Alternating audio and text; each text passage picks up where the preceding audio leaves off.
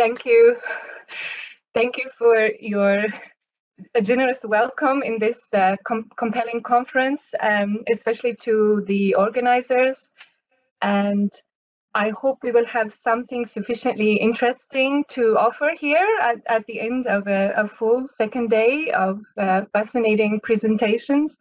Thank you for your patience with my technical situation. So we will begin in Ann Arbor.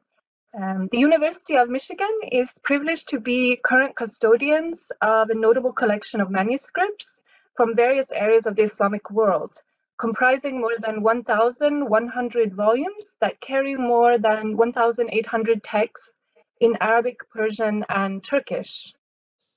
The 265 manuscripts acquired in a purchase transacted with the noted Orientalist and manuscript collector Abraham Shalom Yahuda represent a significant portion of this collection and have truly defined it. While Yahuda's hand in shaping the holdings of a number of American and European libraries during the first several decades of the 20th century has already been recognized, the extent of his involvement in German collecting history is still being brought to light. Yahuda operated within a significant network of institutional, scholarly, and cultural interests, as well as economic and political. Leveraging his positionality, his academic appointments, his trade contacts, and other connections to source, remove, and place manuscripts in the collections of powerful and prestigious institutions. In this brief paper, Torsten and I would like to explore those interests and connections through the lens of Yahuda's role in placing manuscripts at the University of Michigan, as we find they lead us directly into German collecting contexts. I will begin by introducing Yahuda's offer to Michigan, his approach to pitching a potential acquisition to the university, and what ultimately made that offer compelling, and intersections with his broader manuscript sourcing and dealing of the 1920s, in Germany in particular. This narrative sheds light not only on the contemporary network of trade and institutional collecting ambitions, but also on Yahuda's assessment of manuscript significance and what constitutes a quality collection, particularly for a would-be institutional buyer or collector. The narrative begins in the summer of 1925 when Yahuda approaches the British Museum with an offer of a collection of Arabic, Turkish, and Persian manuscripts.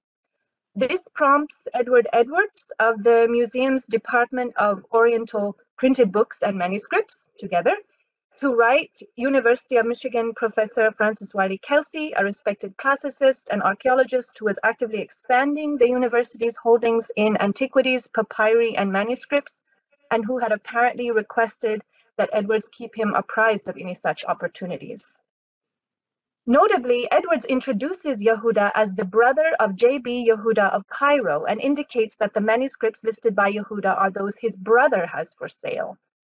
Indeed, A.S. Yahuda's older brother, the scholar Yitzhak Binyamin Yahuda, was active as a dealer of books and manuscripts for many years, in Darmstadt from roughly 1904 to 1906, and thereafter out of Cairo, until around 1920 when he returned to Jerusalem.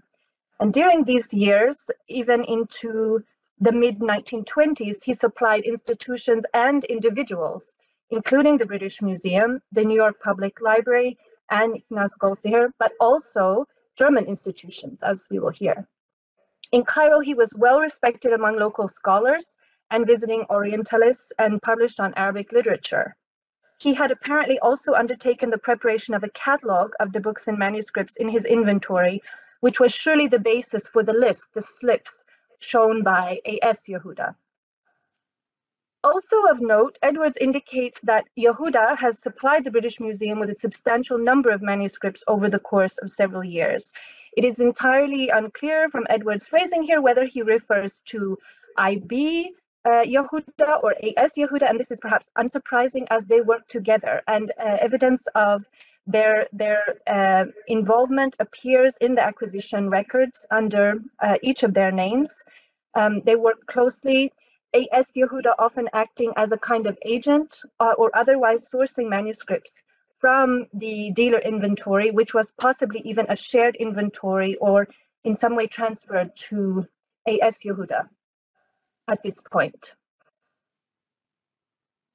A.S. Yahuda redirects his offer to the University of Michigan and writes to Kelsey from Heidelberg, where he was then based. In his letter of late July 1925, he launches in without preamble. I herewith beg to offer you a collection of manuscripts belonging to my brother, I.B. Yahuda, who was for many years a dealer in Oriental books and manuscripts in Cairo. He's careful to note that he has been advised to approach Kelsey in the matter by some colleagues in England and also by Dr. Edwards of the British Museum. Recognizing that the trusted endorsement of Edwards is particularly valuable, he goes on to reference Edwards' evaluation of the collection and the arrangements between him and Kelsey. As you have asked him to call your attention to any collection of which he may hear, he was good enough to look through the slips which I made of the manuscripts and to bring the matter to your notice. Yahuda again invokes the word of Edwards on matters of price, saying that while Edwards agreed that the price asked for is quite reasonable, he also suggested a slight reduction per manuscript, down a shilling. However, Yahuda places the ultimate discretion on price with his brother and appeals to the complications imposed by local governments and the appetites of collectors for swelling prices, though he can be accommodating, accepting payment in multiple installments. Quote, should you be prepared to buy the whole collection, I shall do my best to persuade my brother to make some reduction if possible on the total amount. I must, however, emphasize that as matters stand now, it is very difficult to get manuscripts at lower prices, as it was still possible some time ago. Now, not only are the governments in the Orient particularly vigilant in preventing valuable manuscripts from leaving their countries, but also private collectors are eager to acquire any manuscript they can get hold of, often paying much higher prices than any European or American library. Yahuda also emphasizes that the present offer of 230 manuscripts has been carefully selected by him from a much larger collection of manuscripts at his disposal, again, his brother's sales inventory, excluding those manuscripts of less value or those which are to be found in several libraries. The overall impression is that this is not only a tremendous deal from a reliable and discriminating source, but a remarkable opportunity, as such opportunities are only becoming even more scarce. To present the collection, Yahuda provides a 5-page enclosed summary and 230 slips sent under separate cover, and these are typical booksellers' slips, which provide all the necessary details about the collection. Fortunately, these are now preserved with the manuscripts and their digital facsimiles and in the collection administrative files, and they reveal a number of manuscript features considered by Yahuda to be significant, as well as collection features. Again, what constitutes a quality collection? And presumably he is, of course, anticipating the interests of his would-be customers. The slips, which are, again, prepared in the main by A.S. Yahuda, range in coverage from minimal bibliographic detail, title, author, date of copying, page count, often in only transliteration, sometimes with the Arabic script. Also references to biobibliographical sources, such as Brockelmann or Haji Khalifa, to narrative description in German or in English or even French, which discuss the contents and their significance. Most details are in typescript, but notes do appear, most often in the hand of A.S. Yahuda, again, naturally. Date, rarity, whether or not the work has been published, and even value statements such as, quote, a very valuable copy, are emphasized along with the inventory number, beginning with either IL or M for the collective volumes, anthologies, the majmuas. The inventory numbers are also inscribed on the volumes. Most volumes also have an inscription with page count and an indication of the titles of the works, frequently in what appears to be the hand actually of I.B. Yahuda. While the slips almost certainly, again, reflect this inventory catalog which he prepared, and some seem to have been drawn up by him before the final edits from his brother, they were likely custom prepared to suit particular offers and buyers, and then, of course, reused as needed. The slips are referenced in the summary description of the collection of Arabic manuscripts, almost certainly prepared by A.S. Yahuda, which points to their utility for cataloging, physical inventory, examination, and valuation, which is no small labor for any institution considering the acquisition. Further, the summary description suggests a number of significant features: early dating, proximity to the author, rarity, and presence of annotations by famous scholars, specifically sama'at or ijazat. Collection coverage in breadth of subjects and authors represented is also presented as a strength, as is the importance of consulting manuscripts even when printed editions might already be available, since those are, quote, full of mistakes, omissions, even alterations. Yahuda's offer is willingly entertained by the university with an understanding that the list of manuscripts must be checked against existing holdings. In the ensuing review, the selection is found to admirably supplement the existing collection, though with some so-called duplicates. After settling a reduction in the price, Yahuda comes down to 5,500 US dollars, which is roughly equivalent to 85,000 euro today. Still a substantial sum for the university, and also an agreement on replacement of those duplicates. The first batch of manuscripts finally reaches Ann Arbor in the fall of 1926, more than a year after the initial offer. And this is just the first batch. The allure of Yahuda's offer is clear: an opportunity to purchase an entire collection, already carefully cataloged, carefully formed, carefully constructed, of notable content, with unique and rare items of greatest interest to Orientalists, quote, a great variety of subjects, not duplicating manuscripts already held, early copies with potential for study, and especially for path-breaking publication. And this rides on the momentum of major manuscript purchases just by the university just a year prior. Ultimately, Yahuda's offer successfully appeals to the university's collecting ambitions, which are sizable collections, engaging certain Orientalist scholars in authoritative publication of documents by so-called competent hands, and motivation for the prestige of ownership, without significant regard to the dispossession or displacement necessary to source the manuscripts, not to mention disregard for the contributions of scholars in the region. In the midst of the negotiation around Yahuda's offer, a number of anecdotes related to his wider manuscript sourcing and dealing beyond those dealings with the British Museum emerge. And now we move to Germany. Many weeks actually pass before the university can initially confirm interest, and Yahuda is compelled to beg a decision, as an opportunity to sell manuscripts to a German library has opened for him, and he is quite transparent about this in his exchange with the university.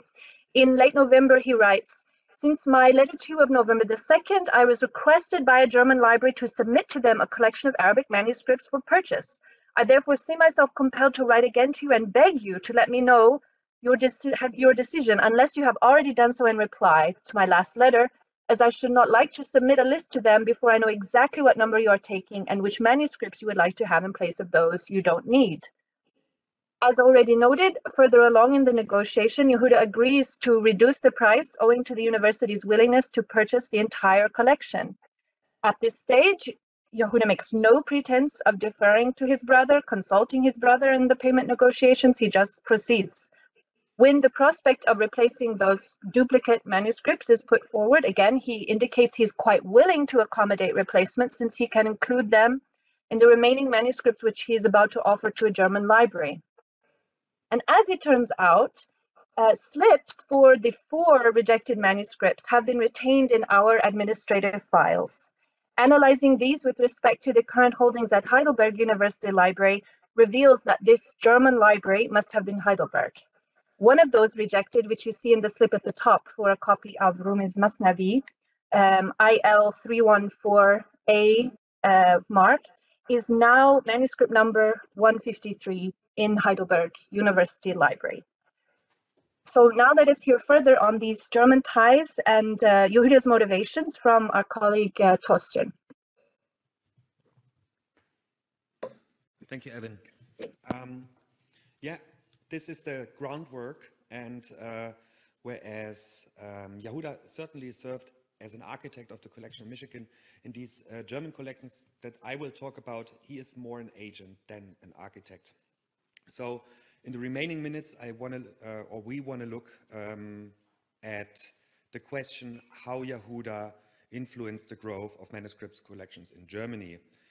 He himself was like a product of the German university system, a graduate of the university in Strasbourg, but also had studied at several other universities, as you can now even read in his German Wikipedia entry. He also served as faculty at the Higher Institute for the, so it's the das Institut für die Wissenschaft des Judentums in Berlin, so the Higher Institute of Research on Judaism, which is not existent anymore. And it stands to reason that, you know, as he spent a considerable time of his life in Germany, he would also have sold manuscripts to German collections.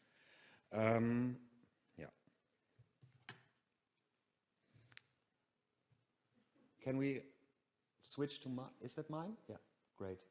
So the first collection is Heidelberg University, as Evan has already said. And this university library received around 120 manuscripts from Yahuda as gifts in exchange for other books or through purchase in the years 1925 to 1929. Is that already the one? Yeah. Okay. Yeah. So, sorry about that. This information, like the provenance of, like the Yahuda provenance, can be traced through a number of sources, accession numbers, and other annotations in the manuscripts themselves, as well as remarks in the different catalogs and hand lists that librarians in Heidelberg have provided. And as you can see on the right, in the printed Behrenbach catalog, he cites Yahuda himself. Oh, that's bright. And you can see the Yahuda provenance noted in the hand list on the bottom as well. So, yeah. So, whereas Yahuda sold to Michigan in bulk, he supplied the University Library in Heidelberg with manuscripts over a period of these several years. Allegedly, there were plans of selling his entire Oriental Library, this is a term that is used in the sources, to Heidelberg in 1929, but because of the Black Friday financial crisis, those plans came to nothing. And for this, maybe we should talk a little bit about the background. So after the First World War, like a collector or like a manuscript trader such as Yahuda would not have sold to a German library because German currency was devalued and German institutional libraries didn't have the funds to purchase Arabic manuscripts in the early post-war years. This might actually have been one incentive for Yahuda to reach out to potential buyers such as the British Museum or the University Library in Michigan. However, then by 1924, the situation changed with a currency reform and especially then with the establishment of the Notgemeinschaft der Deutschen Wissenschaft, a predecessor of the German Research Council today. In Heidelberg, there are a couple of especially printed books, but also some manuscripts, not ones that were bought from Yahuda, as far as I can say, that have a book stamp in the beginning noting that they were bought with money from this institution. However, most of these purchases were on a much smaller scale than the purchase than Yahuda's sale to Michigan. Yeah. So, but why did Yahuda sell manuscripts to Heidelberg of all places? So a hint was given already by Evan's presentation, because he had an address in Heidelberg, right? He was, like, throughout most of the 1920s, he was living in the Bergstraße 55, a Jugendstil villa in a very good part of town. And I don't have that in my presentation, but if you search for this address on the internet, you actually, this villa is being restored at the moment, and there are images of the outside and interior available. This villa had 1,000 square meters and is a very pretty building. So this is where he's staying, right, at the time.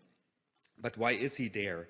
Yahuda, as was said earlier, was in Berlin before the First World War, and then moved to Madrid in 1913, I believe, to accept a chair of Jewish and Rabbinic literature and languages, and then had plans to go to the Hebrew University in Jerusalem, which then came to nothing.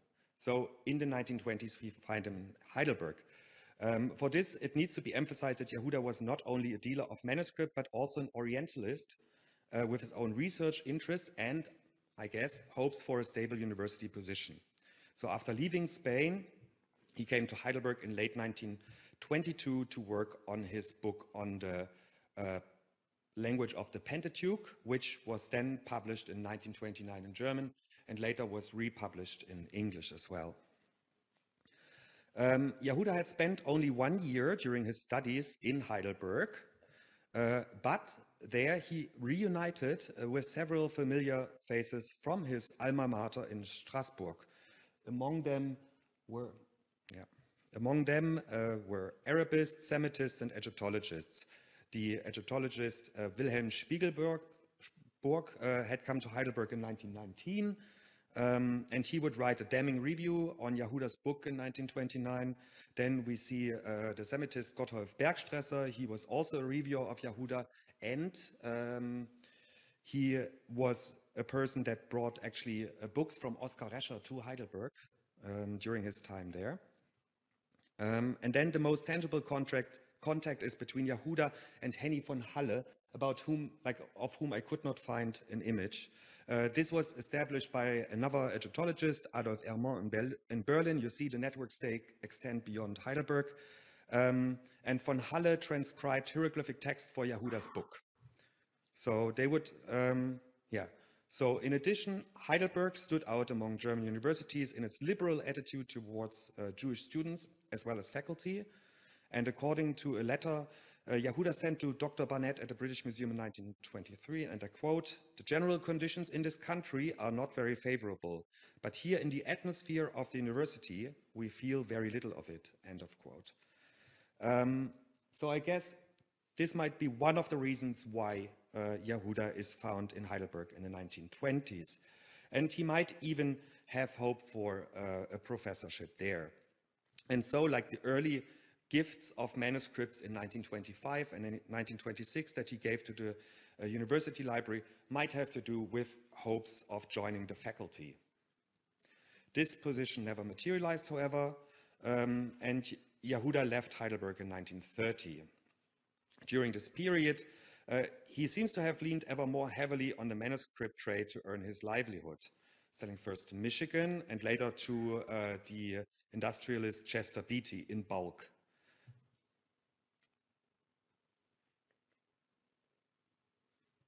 Okay. And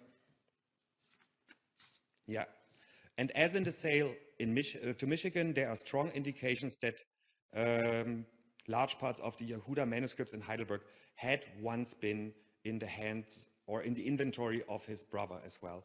So you see on the right an example from Michigan with certain annotations, like there is the M number for a majmu'ah. There are similar numbers to be found in manuscripts in Heidelberg.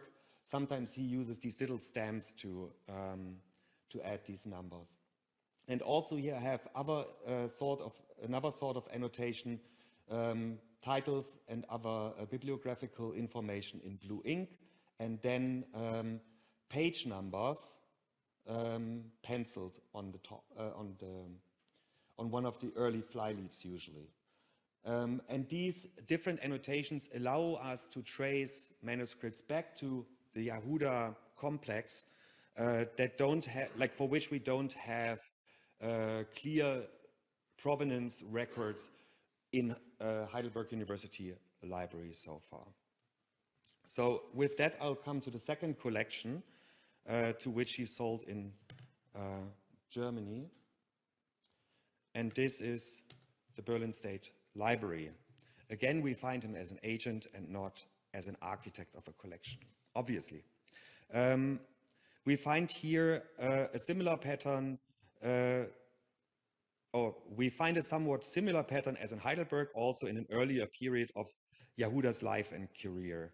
Having completed his PhD in 1904, he had to move to Berlin by 1906, or some say 1905, where he would work at the Higher Institute for Jewish Studies until 1914. I'll jump one slide now. So what we can see here are the different addresses that he has in his times during Berlin. This data is taken from the Journal of the German Oriental Society. You see on the far left the address of, like his work address at the Higher Institute of, the Research on Higher Institute for Jewish Studies, sorry for that. And then you see a number of different addresses on the left in the very good part of town, Charlottenburg, although one of them is just over in Moabit. And these are the addresses where we find Yahuda in his early post-dissertation days. And these addresses mostly match up with addresses that we find in the accession journals, about which we have heard from Lawrence Kern today. So from those, we also learn the number of manuscripts that both the Yahudas sold and the price the State Library paid for those manuscripts. And we find actually they are like these sales or purchases are ascribed to one Yahuda or the other. So we have a very clear provenance record here. Certain manuscripts are counted as coming from J.B. Yahuda and others are counted as coming from A.S. Yahuda. But here I'll take them together for reasons like from the larger picture is that these people, that these brothers work together in these manners. Okay, great. So let's look at what they earn from these sales. So A.S. Yahuda gets between 48 and 420 German mark per manuscript, coming to a total of more than 5,600 mark. To put this sum into perspective, today this would be between 32 and 38,000 euro. So for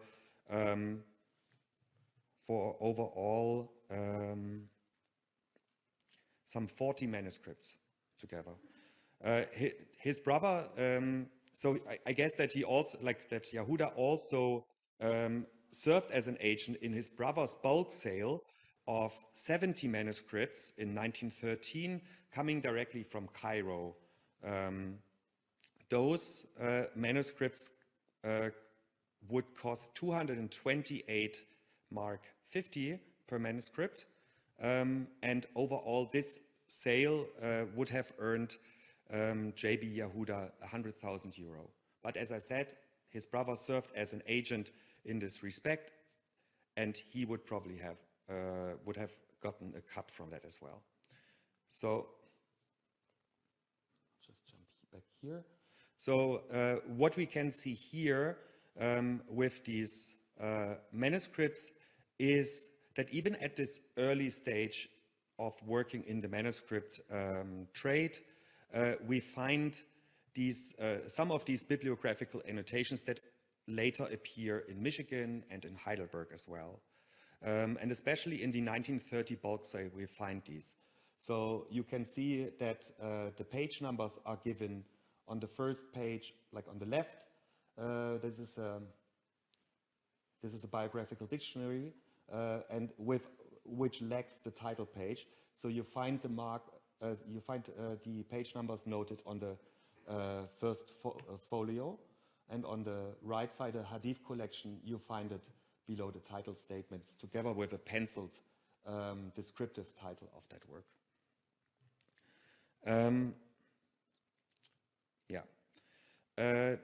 However, not all of A.S. Yahuda's manuscripts that come to Berlin show these annotations.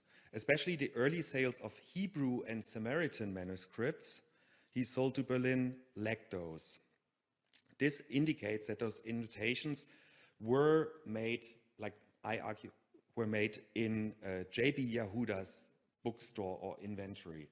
That those are made by, not by the academic brother, but by the antiquarian brother, so to say.